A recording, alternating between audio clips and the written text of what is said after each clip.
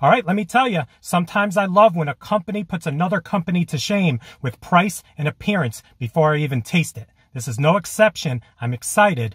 Cue the intro.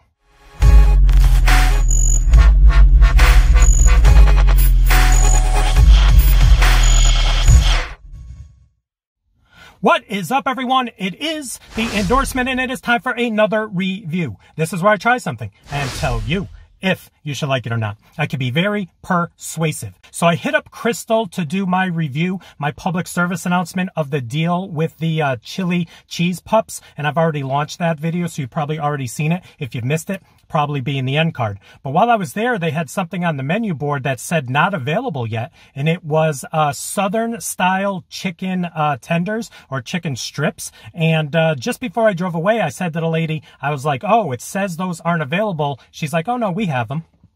Okay. And what's even more ironic, I tried to get some information as I drove away. And what do you know? Chew Boom posted something about these Southern Style chicken strips. And I was like, whoa, that's good timing. So yeah, these are the brand new Southern Style chicken strips. Now, I mentioned in the intro that these are putting another company to shame. I'm at a test location for Arby's where they have the hand-breaded chicken tenders. These are chicken strips. Just look at one of these, and I will link the other video. $3.99 for 4 of these. There was $3.99 for 3 of these over at Arby's, and these just, I mean, appearance alone, size, price, and the fact that you get 4 of them instead of 3, no brainer. So let's check these out and see if they really bring the Southern flair to these chicken strips. Let's go. All right, check it out right there. This is one of the chicken strips. I was a little disappointed that I read that they did have a chicken dip to go with these. I got ranch. She didn't offer that to me, and because I just saw it on the menu, I didn't know everything that would have come with this, so I did not get the chicken dip. Something like that, chicken dip. But here we go. Let's check it out. The Southern Style chicken strips, brand new from Krystal. Let's go. Ooh.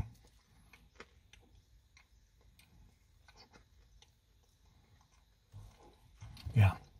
Yeah, I'm definitely getting like a cornmeal vibe. Has a really nice crunch to it, a great texture. There's almost like a little pepper involved in there, a little pepper flavor. Nothing that's hot at all, but the chicken is nicely cooked. Check it out right there. And yeah, I am liking this additional breading, the Southern style of this breading. Second bite. Yep, there it is, buttermilk ranch. Let's go for a dip.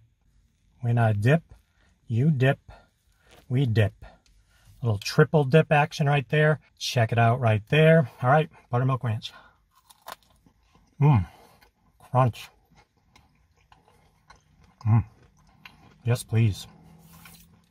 All right, shout out Krystal. I think my last 3 or 4 reviews from them have been fire. Have been right on, dead on. Their prices are usually great. They have great customer service. They actually reached out to me after one of my previous reviews. They sent me some swag, like a nice big backpack full of goodies. I will probably give you a little taste of that in this video. But I love Krystal. Every time they come correct. The last one I did was the Hangover Krystal. That burger, fire.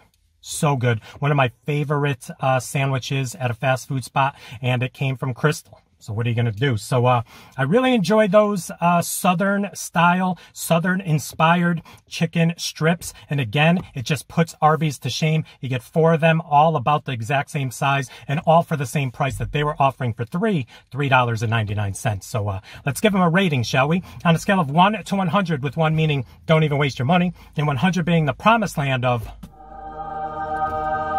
I'm going to give these Southern Style chicken strips from Krystal a rating of... Like them. I like them a lot. 89. We're going to give them an 89, one notch away from 9 out of 10 if you're keeping score at home, logging it into your endorsement notebooks. I am a really big fan of those. I just wish there might have just been a little bit more flavor. That little bit of pepper was good. The texture was good. I want something just a little bit more, something that sets it apart just a little bit more, and that probably go over the 90 range. So there you go. Another review in the books. Please like, comment, share, and subscribe. Also, please do not forget to check me out on Instagram and Twitter. That is social media, getting the word of my channel out to the masses. In closing, chicken tenders. Light up the comments. What is your go-to spot for chicken tenders?